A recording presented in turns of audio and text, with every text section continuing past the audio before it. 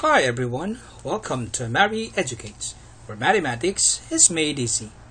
In this video, we're going to have dividing polynomials using synthetic division. But before that, if you haven't subscribed yet, please subscribe, like, and share this video. Thank you for the support. Let's start. Example: divide the quantity of 2x squared minus 5x minus 12 by the quantity of x minus 4. The first thing that we have to check if the exponent of the variable is decreasing with an increment of 1. Just like this one. From x squared, the next term is x to the first power, and here is x raised to 0, which is 1. When we divide by 12, still 12. So basically, the last term always don't have the variable. If we already have that thing, all we need to do is to copy the numerical coefficient of each term.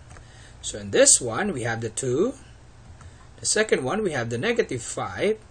And the third one, we have the negative 12. If we all have the numerical coefficient of this one, we're now going to focus here. You will see here it has minus 4. But when we write it here, it should be positive 4. Just take the opposite of the sign. Okay? Now, the first step, once we already have everything that we needed, is to just drop the first value here. So, this will become 2. Once we have a 2 here, all we need to do is to multiply it here. So, 4 times 2 will give us 8. Then, perform the operation, we have negative 5 plus 8 will give us 3. Another value here, so we multiply it to 4. So 4 times 3, and you place it here, it will become 12. Perform the operation, negative 12 plus 12 will give us 0. The last value here will be our remainder, since we don't have a remainder. This is 0. If the remainder here, or the last value here, is 0, we can conclude that x minus 4 is a factor of 2x squared minus 5x minus 12. Now, what are we going to do with this number? Okay, notice here from this part going to the left, we have no x, and then the next one we have x, and then the next one we have x squared. We're just going to follow that pattern when we are writing our quotient. So we have here just the positive 3, and the next one should have an x, so this will become 2x. So our quotient is simply 2x plus 3. Let's have another one. Divide the quantity of x to the fourth minus 6x squared plus 5 by x minus 1.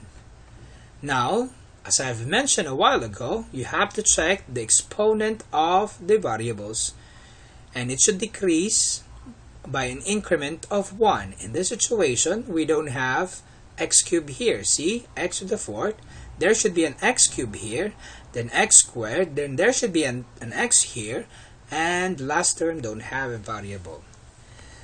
So what we're going to do here is simply add those things. But how?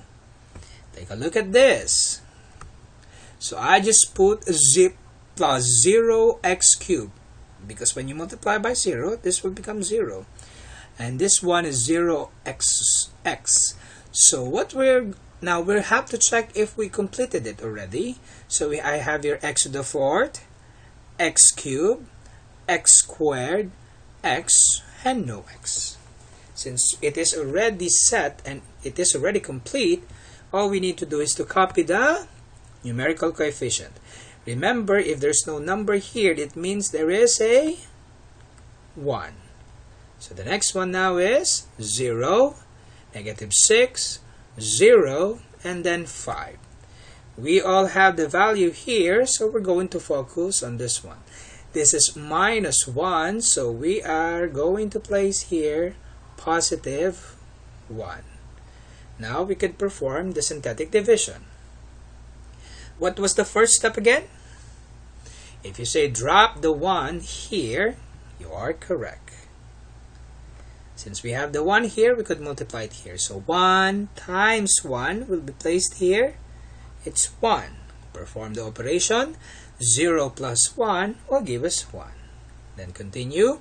1 times 1, place it here. We have 1.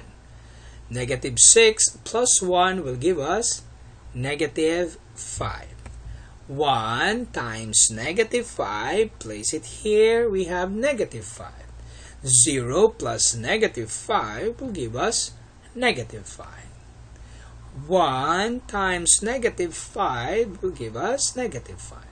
So 5 plus negative 5 is 0.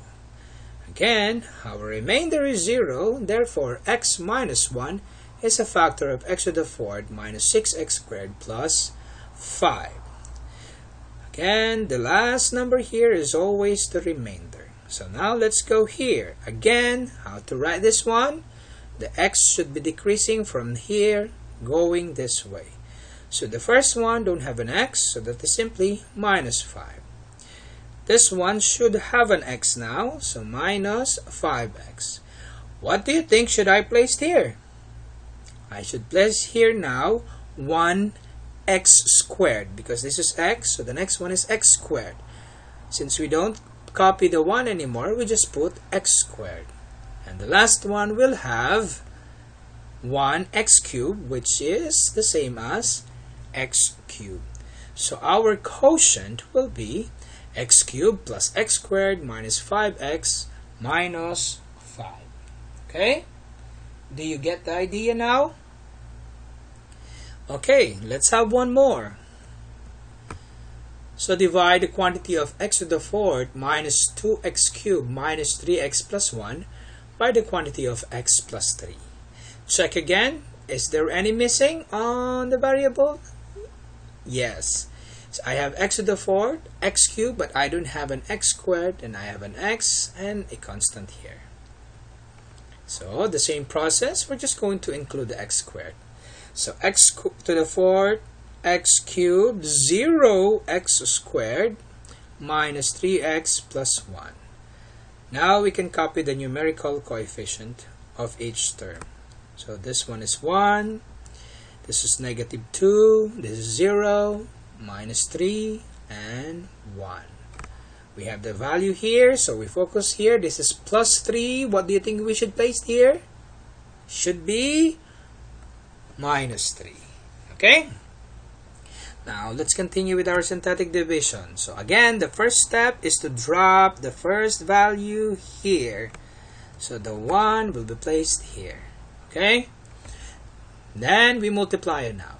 Negative 3 times 1. Place the answer here. We have negative 3.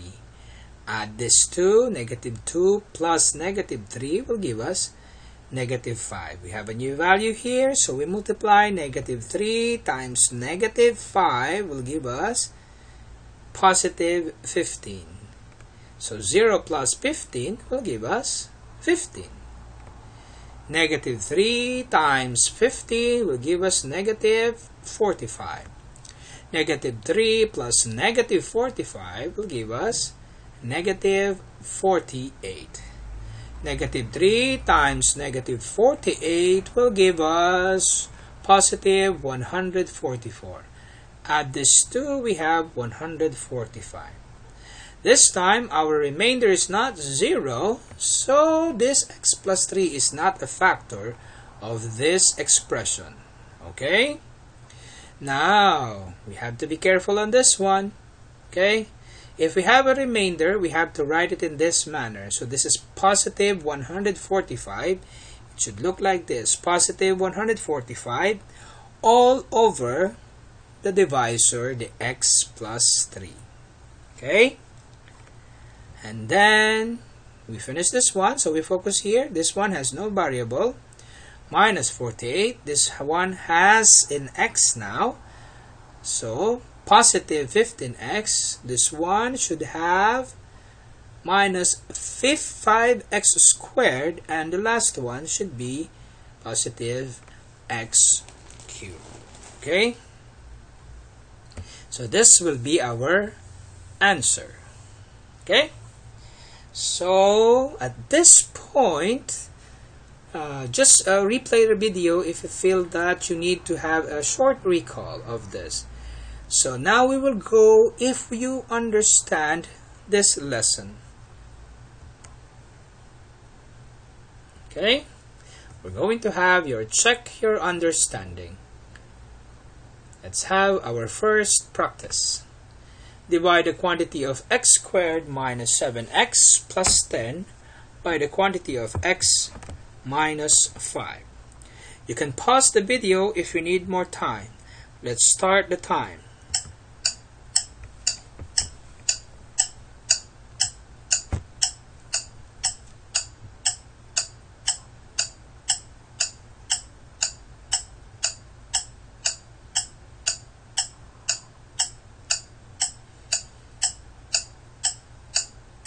Time is up, and the correct answer is x minus 2. Next, we have the quantity of x cubed minus 2x squared minus 2x plus 1 divided by the quantity of x plus 1. Again, you can pause the video if you still need more time. Okay, let's start the time.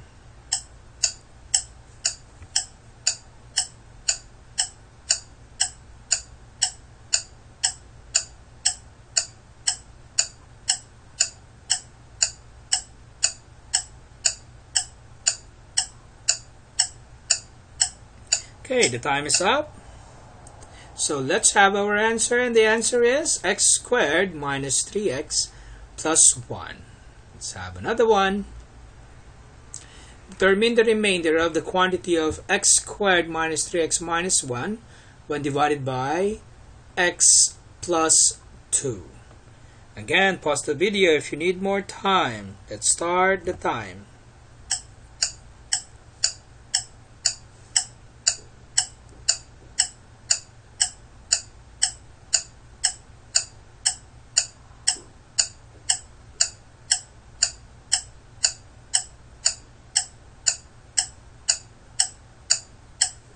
Time is up.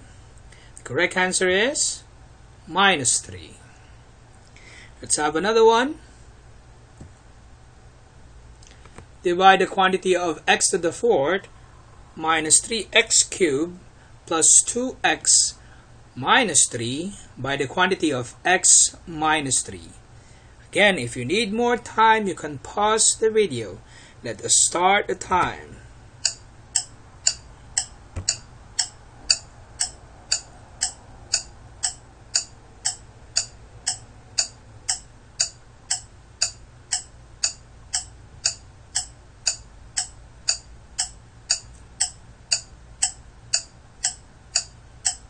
Time is up, and the correct answer for this problem is x cubed plus 2 plus 3 all over x minus 3. I hope you gained some knowledge today.